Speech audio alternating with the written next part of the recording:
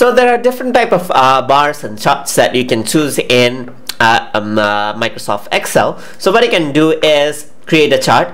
So let's select this right here. I'm going to go into insert this time, and you can go to recommended charts. So once you go inside there, you can see that there are a lot of charts that you can choose from. But over here, you can also go to all charts.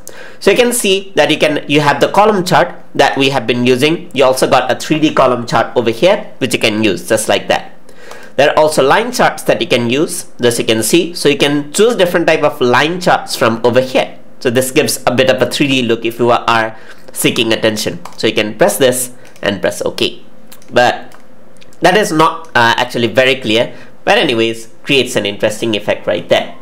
You can also go to change chart type right here, and it goes back in. So I can choose pie chart.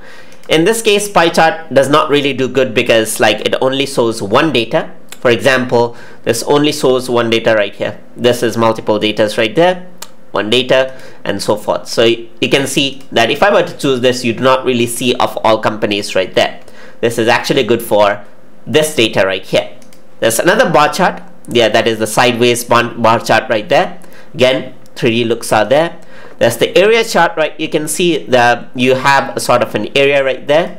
There's the XY dotted chart right there. There's the map chart, just like this. This is quite simple. The stock chart, you can have different type of stock chart, as you can see. The surface chart, which is in a 3D like state, just like this. This radar chart, as you can see right here, looks interesting. There's tree map chart right there. It utilizes the space in an interesting way. The sunburst chart, as you can see. There's histogram chart, just like this. So there's a histogram chart. There's a box with whisker chart, which is unusual. There's the waterfall chart. There's the funnel chart, which looks like this, and the combo chart, just like here.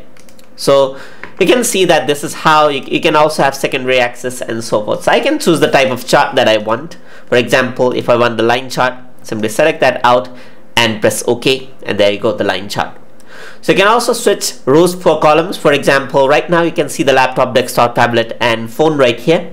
If you were to switch rows for columns, then you get the data now. That's the laptop, desktop, tablet, and phone. Then you get this one right here: Apple, Samsung, and Xiaomi. So you can see that the Apple products are more expensive than Samsung, and Xiaomi lies at the end. So that is how you can choose different type of charts inside of Microsoft Excel. Hope you guys learned something as always. And as always, please like, comment, share, and subscribe.